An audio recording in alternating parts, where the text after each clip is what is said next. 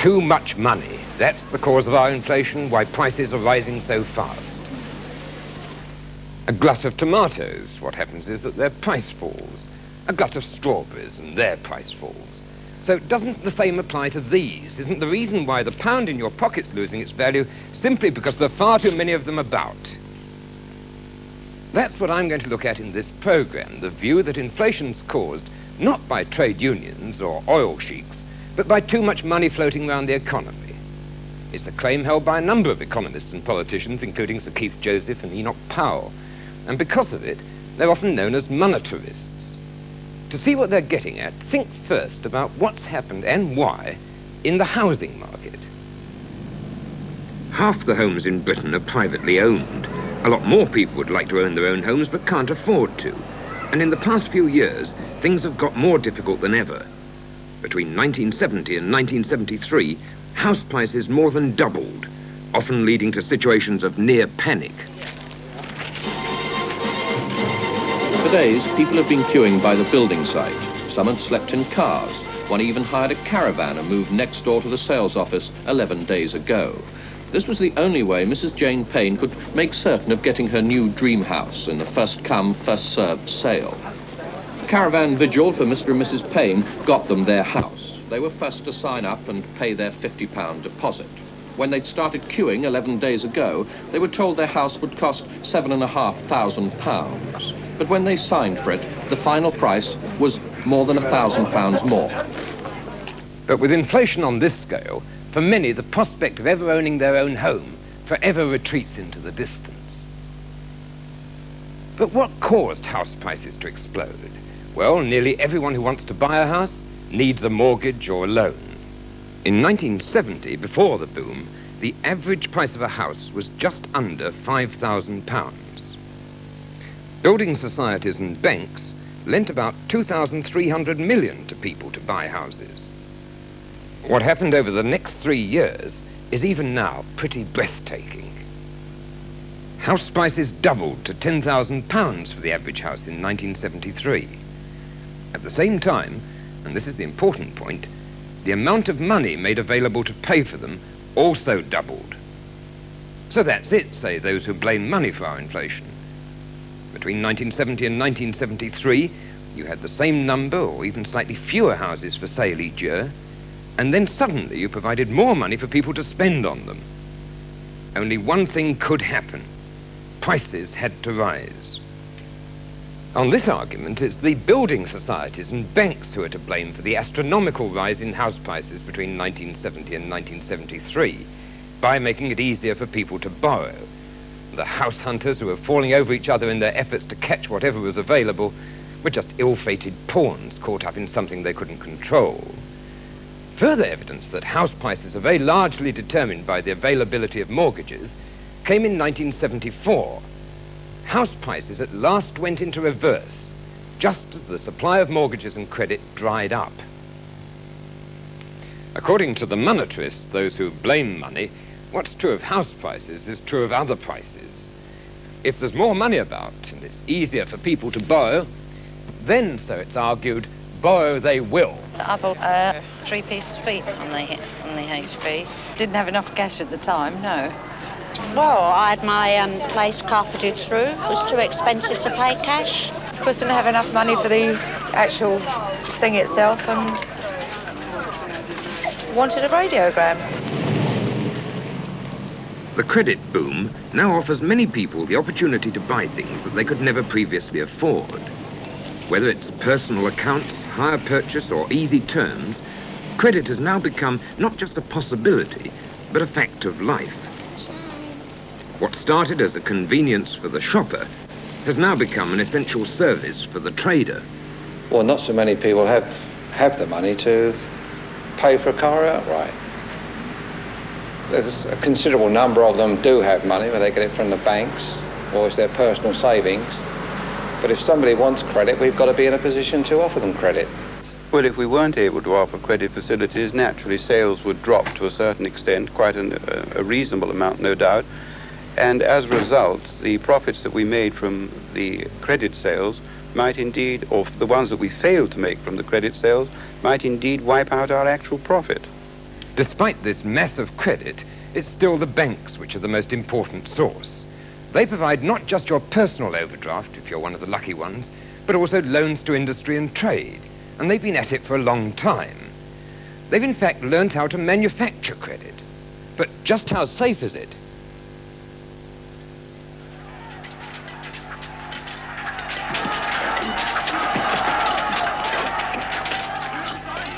It was during the English Civil War in the 17th century that banking really started in Britain. In these troubled times, people deposited their gold and silver coins with goldsmiths for safekeeping. In return, the goldsmiths gave them a receipt, and people started to use these receipts like money instead of the coins themselves. After the war, the receipts continued to be used by people as money. The goldsmiths came to realize that there was nothing to stop them lending out a few extra receipts to those who wanted to borrow and charge them interest. They just had to make sure that they had enough gold to repay anyone who wanted it. So gradually, the number of these promissory notes in circulation became greater than the amount of gold held by the goldsmiths. What's more, these handwritten receipts promising to pay became so acceptable as money that in the course of time they were printed and called banknotes. Small banks throughout the country began to print their own banknotes to lend out. But these notes were only acceptable as money for as long as people believed that the banks could give them gold in exchange for their notes. During the 1830s and 40s, a spectacular wave of bank collapses shattered people's confidence in the soundness of banking. Today, English banks are no longer allowed to print their own notes, but they continue to make their living by lending money and charging interest for it. What's more, the goldsmith's practice of lending out more notes than the gold he kept has a modern parallel. Today, banks lend out far more money than they keep in their tills. Thank you. Okay. Bye-bye. That's really quite interesting. I've been working here as a cashier for the last couple of hours, and in that time, I've taken £1,164 and I've paid out £1,292. What's been happening is that people have come in and made withdrawals, but other people have come in and made fresh deposits. And by and large, the two have cancelled each other out. That's meant that I haven't had to keep very much money in my till to finance quite a large volume of business. And that's the secret of banking. It's what has enabled the banks over the years to build up a pyramid of credit money on the basis of quite a small proportion of hard cash. So the banking system feeds on people's confidence that their money's safe and that if they want it, they can always withdraw it. As a result, just like the goldsmiths, the banks are able to lend out more than they hold in their tills. So once the banks are supplied with extra cash, they can increase their lending. They can build a pyramid of credit on top, and that's how they make their living. But sometimes they meet someone who'll play them at their own game. Take the case of Peter Davies. Peter Davies is a property developer who made £6 million in just 20 months. He started his company in October 1971 with £2,000 at the beginning of the property boom. By June 1973, he owned property worth £24 million. He explained to me just how the explosive growth of his company was founded on bank lending. We'll take this property as an example, as we're in it. This property would have cost us something over £2 million. At the time of purchase, we obtained a professional valuation which indicated that the property had a value approaching £2 million. A bank was then approached. A bank who we have reason to believe would have enough money to lend to us and would wish to lend us money. This bank would advance between 70 or 80% of the valuation. The balance we would find ourselves in one form or another. That would be the first step. The property would then have been purchased. The company would be exposed to some risk because in the event that the next step was not achieved, obviously the loan might be recalled and we might not be able to repay it. So what would you do next then? The next step would then of course be to improve the value of the property. In the shortest possible time, obviously, because of the risk of exposure at this point, the site would be improved or planning consent obtained or some other factor brought into play which might improve the asset worth of the property. It become a lot more valuable as soon as you get the certificate. Exactly. Right. You would then go back to your banker and say, we have achieved what we set out to achieve in the first place. The property, therefore, is rather more valuable, and here is a professional valuation to support our supposition. Can we please have some more money, perhaps to develop, build the new buildings or whatever? Or to buy other properties. Or indeed to buy other properties, yes. Yes, indeed. So if in 1971 you'd wanted to make a fortune out of property development, the key was learning how to borrow. Once you'd selected a site which you felt could profitably be developed or turned into offices, then you were in business. There were just 5 moves to making a fortune. 1, go to an independent valuer and find out how much the property is worth now. 2, go to the bank and on the basis of this valuation, borrow money. Use the money to buy the original property. 3, draw up plans for developing the property. Go to the planning authority and ask for planning permission. With the planning permission, 4, go back to the independent valuer and ask for a revaluation of the property on the basis of this certificate. With these 2 pieces of paper, go back to the bank again and borrow more money from them. With the money, either buy another property or develop this one. And that's how it was done. It was getting this extra money which was the key to expanding. But why were the banks so prepared to lend so much money for property development? I asked Peter Davis. We did have this situation where the Conservative government, who were anxious to launch us into Europe, effectively printed quite a lot of money, perhaps rather too much money with hindsight, for purposes of getting British industry into competitive shape with Europe. Unfortunately, British industry didn't respond to this money, and rather too much money was floating about in the economy. The banks, possibly taking a short-term view, hoping that sooner or later industry might respond to this superb pile of money, had to do something with it, and they tended to put it out on short-term loans to the property industry, who traditionally have always been able, willing, and in their own view properly entitled to use any money they could borrow to develop buildings of many categories. But you're supposed to know your business and the banks are supposed to know theirs, so why did the property market collapse at the end of 1973, beginning of 1974? Well, obviously the facts began to run against a development boom. In practical terms, we had the beginnings of an industrial recession, which presumably the financial institutions could locate through their research media. We had a surplus, an obvious surplus of property building up through Europe, which even the most indifferent observer could begin to see accumulating in quantities which would be difficult to fill in the immediate future. And of course we had the political factors, which obviously one doesn't want to dwell on too deeply, but we had a situation where we had a socialist government who had won 2 elections on the backs of developers, or the development industry. Public opinion was drifting against the development industry.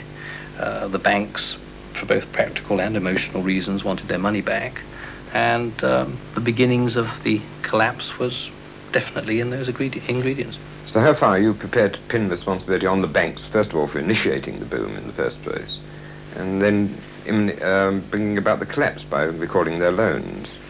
Well, I think the recall of their loans, of course, was no banker wishes to recall his loan unnecessarily if it's earning good interest. It was a matter of the banks taking the view that the money had to come back because they could see that in the fullness of time the industry to which they'd been lending in these huge quantities wouldn't be able to pay the interest, let alone repay in full perhaps the loans in the fullness of time. I think the banks perhaps were a little tardy in sounding the alarm bells. I think they allowed the industry to roll on a little bit too far before they started tightening the reins. And in that respect, certainly, I think they're very guilty, yes. So the banks realized that too many offices were being built.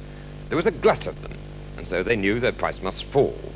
And once the banks started to call back their loans, there was no way in which property companies like that of Peter Davies could repay them. They could only sell off their property for sums far below what they borrowed. So property prices soared during a period when the banks were lending out money and crashed when they called for it back. Are the banks then to blame for inflation? Is it them that's responsible for rising prices, or is there another culprit? Once upon a time, there was a kingdom called Libertaria. It was a happy place, but the king had one problem which he couldn't solve. He was always hard up. This was because he liked his food, particularly venison, and his drink, particularly ale, and his wife used to lash out a bit on clothes. So the king decided to do what his father and his grandfather had done before him, to make some money. So he got his subjects to hand in all the gold coins in the kingdom so that he could mint a new coinage. He melted down the £25,000 worth of coins which had been handed in, but he craftily added into the melting pot 1 lead coin for every 5 gold coins. So when the king gave back his subjects their new coins, he was able to return their £25,000 to them, but also to keep a further £5,000, which he used to pay his bills. So the venison provider and the queen's dressmaker, and of course the armourer, got their share of the £5,000 which the king held back. And the armourer, who'd refused to take any more orders from the palace, was very relieved indeed. In due course, they all spent their increased incomes in the same ways they'd always done, and the extra money began to circulate in the libertarian economy. Only now, there was £30,000 worth of coins in use. The libertarians weren't producing any more, but they went on spending in just the same way. But the armourer, the venison man, and the dressmaker weren't in business for fun, but to make a profit. They soon saw that people wanted the same goods as before, but had more money to pay for them. So the armourer, the venison man, and the dressmaker put up their prices. And that's how inflation started in Libertaria. Well, according to the monetarists, what happens in Britain today is unfortunately not very different from Libertaria. British governments have been spending far more than they've been raising in taxes. During the late 1960s, this wasn't so. They even managed a small surplus in 1970. But the 1970s have seen a dramatic change. An ever-widening gap has emerged between escalating government spending and what they've recovered in tax revenue. It's estimated that in 1975-76, the gap will be a staggering £9,000 million. Or put another way, it's as if every man, woman and child in this country spent £168 they haven't got. But just how can they go on spending more than they collect in taxes? Where do they get the money from? I asked Michael Parkin, Professor of Economics at Manchester. The government, of course, can spend more money than they raise in taxes in exactly the same way as you or I can spend more than we earn. That is, they can borrow. And they can borrow by selling bonds and various other kinds of securities to ordinary citizens. Second, they can borrow, again, in a similar way to you and I, from foreigners. This time, however, if they borrow from foreigners, what they're borrowing are marks and dollars and other kinds of foreign currency. And they are going to then turn that into pounds in order to spend it. And when they do that, that adds to the amount of money in the economy. More directly, though, and thirdly, very unlike you and me, they can actually just print the stuff. They can turn on the printing press and print new banknotes and go out and spend them. Of course, it's a little more subtle than this, but not much. Hold it, George. The government borrows the money it needs by issuing a variety of different securities, like savings certificates and bonds. These all offer the lender a rate of interest. Most of the bonds are sold to the general public on the stock exchange, by the government broker.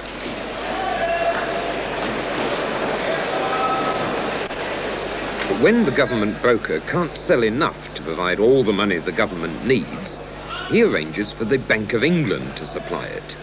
Not directly, but by lending it to the banking system, so that the banks can buy the government's bonds. So the government, in effect, borrows back from the banks the money that it's printed. But how much money does the government borrow like this? The increase in government borrowing has been roughly to the tune of 1/3 financed by printing new money, and another third by borrowing from foreigners. So 2/3 of the government's deficit has directly added to inflationary pressures. And you can see very, very clearly that Britain's inflation of 1975 was caused by the monetary expansion in 1972 and 73. The inflation of the late 1960s was caused by the monetary policy of that earlier period. And this is almost a universal truth. It applies to all countries and all times. Whenever the money supply grows too fast, inflation follows with a lag of something like 2 years. To sum up then, what Parkin, Keith Joseph and others like him argue is that there's too much money in the economy, and that's been the cause of our inflation, why prices are soaring. First and foremost, they blame the government for printing the money by spending more than they collected. And secondly, they blame the banks for lending too much. So the cure for our inflation is to slash governmental spending and impose tighter controls on how much banks and other institutions like building societies lend, so that spending's kept down. But are they right? Last time we saw that many people blame increases in wages for pushing up prices, a quite different explanation. And unfortunately, in the present state of economic knowledge, we can't say for certain which is right. But one thing is certain: cutting spending will cause unemployment. And even some of those who blame excessive wage claims for inflation think that higher unemployment would be no bad thing. So next week, I'm going to look at whether a dose of unemployment would cure inflation, how much would be needed, and would it be worth it? How much unemployment and for how long you need unemployment depends on how big a mess you've let yourself get into and how fast you try to get out of it. If we try now to get out of the mess we are currently in, over, say, 5, 6, even 10 years, then we can perhaps do it with unemployment not reaching much more than 1 million, but staying up there for at least the first 3 or 4 of the years that we're attempting to squeeze the inflation out. If we try to squeeze inflation out faster than that, then unemployment could easily go up to 1.5 million, 2 million. And I think most people would take the view, I certainly would, that that's too big a price to pay. That is, it's not worth getting rid of inflation that fast. But we must also bear in mind that unless we are prepared to pay the price of some additional unemployment for some period of time, then the consequence is ever increasing inflation. Not even inflation stabilizing at the 20% level that we've now got, but climbing to Latin American sorts of proportions.